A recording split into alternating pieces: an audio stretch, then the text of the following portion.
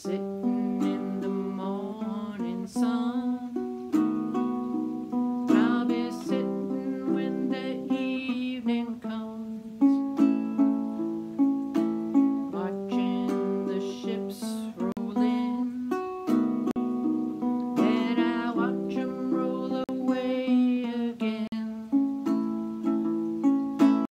Welcome to an overcast day on the Fret Frontier. It's the beginning of a series of user choice videos showing how to translate the songs that focus on the 5th and 6th string for their iconic elements. What do you do when those strings are no longer there? And the request was for the Dock of the Bay. So let's start off with the guitar, and what we're working with, I'm going to break the verse up into two components. So we'll start off with the first part of that verse, and it's all bar chords. Sitting in the morning sun, I'll be sitting when the evening comes. So what is important about that? What's happening there that we need to bring over? Basically, we have a bass line going.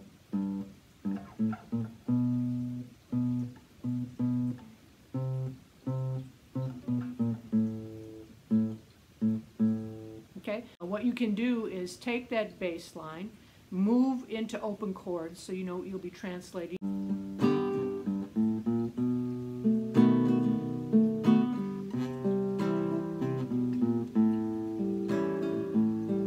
Okay, so now we can come over, we can use those same chords on the baritone in their shortened forms, and we need to get that bass line in there. Just because you don't have the bass strings doesn't mean you can't have a bass line. Meet me on the baritone ukulele. So here we are with our baritone ukuleles, and we're going to translate that bass line onto our instruments. We don't have the 5th and the 6th string, so what we're going to do is bring it up an octave higher. Just play the same notes. And then we start off on G, which is open, on the 3rd string. And it's basically a chromatic move, just like it was when we were playing those bar chords up the neck on the guitar. We have G, open, open, open, A, 2nd fret, B flat, or A sharp, however you want to think about it, and then the B. And then that B we could also play on that open 2nd string, and that's what we will do because we're playing an open G chord, and it's just easier that way, either the same note. So we have open, open, open, 2nd fret, 3rd fret, and then open on the 2nd string. Then we're gonna, when we do the bass line down, we'll be on a C chord. So we're starting on the C note. It's the 1st fret of the 2nd string. We'll C, C, C, then move to the 3rd string with little finger, 3rd finger, 2nd finger, just walking down those notes. Okay? What we're gonna do is add a finger picking pattern in there, and the finger picking pattern is going to be bass, index, down, up. 3rd string with the thumb, index finger on the 2nd string, down, up. So it's thumb, index, G chord, down, up, and then our little bass run, G, A, B flat, and then open 2nd string for that B.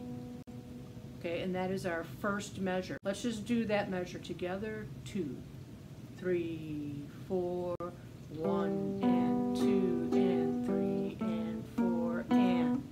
Okay, one more time. 2, 3, 4, 1, and 2, and 3, and 4, and 1. And then that brings us to our B chord, and we're going to use the dominant here. We'll use the B7, the 3rd finger on the 2nd fret, 1st string, 2nd finger on the 2nd fret, 3rd string, index finger on the 1st fret of the 4th string. It's our B7. When we get into that, we let that first half of beat go. It's part of the finger picking pattern that we've been doing from the first measure. We have let that open B ring out to use our index finger in terms of our finger picking pattern to hit that 1st string, and then the strum, down, down, up, down. So now let's do just that 2nd measure. So 2, 3, 4, 1, and 2, 3, and strumming the down ups with that index finger. The thing that looks like a little table, that's the downstroke. The little V is the upstroke in your tablature. Let's put those two measures together on 4, 2, 3, 4, 1 and 2 and 3 and 4 and 1 and 2, 3 and 4. Okay, so we got the first two measures together. We have brought that bass movement in there so you can hear that part that the listener is expecting to hear, that movement from that bass line. It's an octave higher, it still works. Let's move on to the third measure. We're on the C chord at this point. So when I do the C, I'm going to use my thumb rather than my index finger. I'm going to go 1 and then the index finger on the second string. Thumb, index, thumb, doing downstrokes with my thumb, and upstrokes with my index finger. Down, up, down, all the thumb playing the notes, and I'm doing that 4, 3, 2. So let's try that. Measure together the C chord, 2, 3, 4, thumb, index, thumb, thumb, following the notes down. That's it. All right, now let's play those first three measures together. 2, 3, 4, 1 and 2 and 3 and 4 and 1 and 2, 3 and 4, 1 and 2, 3 and 4 and 1. All right, so we got those three together. And abruptly stop there so we can take on the A chord. We're going to play the A chord because I kind of like hearing that A. That's the last note I played in the bass, so I kind of want to hear that. If I do the A7, then the A goes away and it's a little unsettling to the ear. So we're going to do the A, and the way I'm doing it is I'm just stacking my fingers, third finger, second finger, first finger. On all of them on the second fret, the only one that is open is the first string, and so however your fingers like to sit there, there's a bunch of different ways you can stack them, but you get them in there.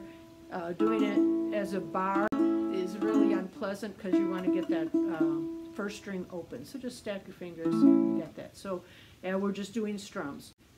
We have an upstroke on the second beat, so we go 1 and 2, 3 and 4, and you can use your index finger on that if you like to. One more time on the A, 2, 3, 4, 1 and 2, 3 and 4, 1 up, down, down, up, down. All right, let's do that whole first line, first four measures.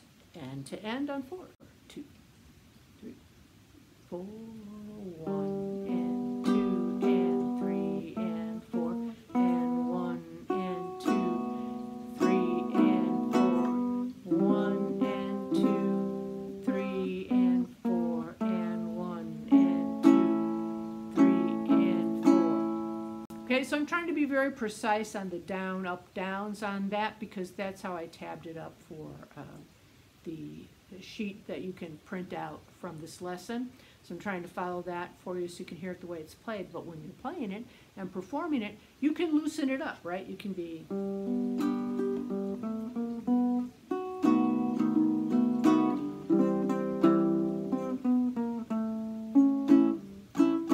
You can do it a little bit different each time, however you want to do it. But when you're starting off, you just want to hear where those beats are and get something that is stable. So let's go on to the next line. So this is exactly the same. It just repeats. So let's go ahead and what we're going to do now is we'll play all 8 measures together.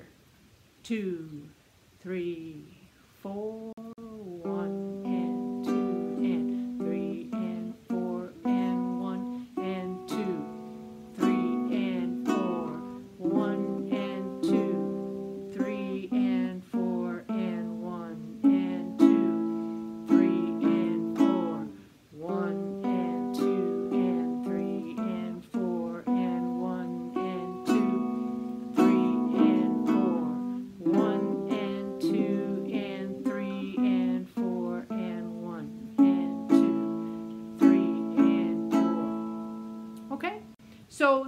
gives you the elements that we need for the first half of that verse, where we're going, sitting in the morning sun, I'll be sitting when the evening comes, watching the ships roll in, and I watch 'em roll away again.